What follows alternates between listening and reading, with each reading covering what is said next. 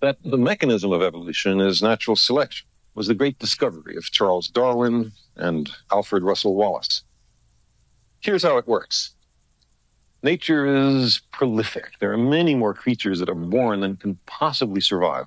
So those varieties, which are by accident less well adapted, don't survive, or at least they leave fewer offspring.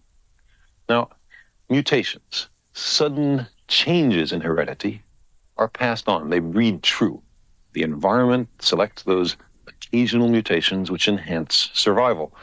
And the resulting series of slow changes in the nature of living beings is the origin of new species.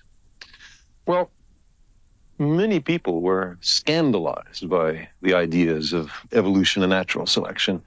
Our ancestors looked at the intricacy and beauty of life and saw evidence for a great designer.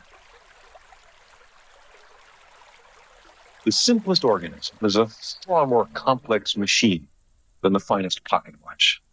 And yet, pocket watches don't spontaneously self-assemble or evolve in slow stages on their own from, say, grandfather clocks. A watch implies a watchmaker. So there seemed to be no way in which atoms could spontaneously fall together and create, say, a dandelion. The idea of a designer is an appealing and altogether human explanation of the biological world. But as Darwin and Wallace showed, there's another way. Equally human, far more compelling. Natural selection, which makes the music of life more beautiful as the eons pass.